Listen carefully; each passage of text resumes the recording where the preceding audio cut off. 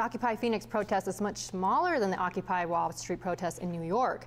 However, it's still bringing up a heavy bill for the city. Cronkite News reporter Taylor Summers is live in Caesar Chavez Plaza, where the protests are taking place, and tells us just how much this is costing. Taylor? Yes, Occupy Phoenix has stayed here for 16 days, but now the city of Phoenix says the protesters should pay part of a $204,000 tab. According to council member Sal DeCiccio, most of that sum comes from the first 2 days of the protest, but Phoenix police have paid officers overtime to make sure the group is following the law. DeCiccio is suggesting that protesters pay at least part of the bill because the costs are straining an already depleted city budget. But that idea doesn't sit well with Dan Pachota of the ACLU.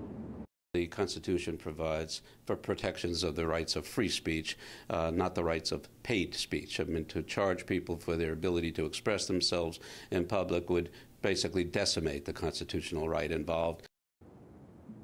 At any given time, you'll see about 15 to 20 protesters here. When I told them earlier that they may have to pay part of this bill, they said, well, we don't need the police here. This is a peaceful protest to begin with.